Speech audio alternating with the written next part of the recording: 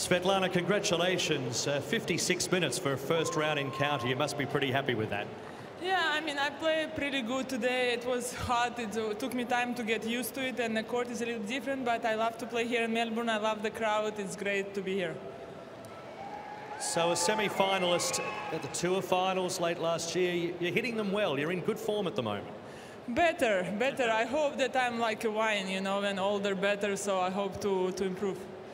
Well, you've been there, done that. I mean, you've won 2 Grand Slam titles, a French and a US, but you've also tasted success in doubles on these courts at Melbourne Park, so you must love coming back. Yeah, definitely. We did great with Alicia Molik other year here. I have great memories with Australia. And the people here, I think they're the nicest overall the world, so I'm always looking forward to come back here.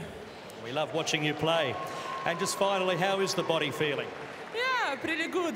Pretty good for so many years. I enjoy my game and I enjoy to play. We love watching you. Congratulations. Thank you. Through to the second round of the Australian Open, Svetlana Kuznetsova.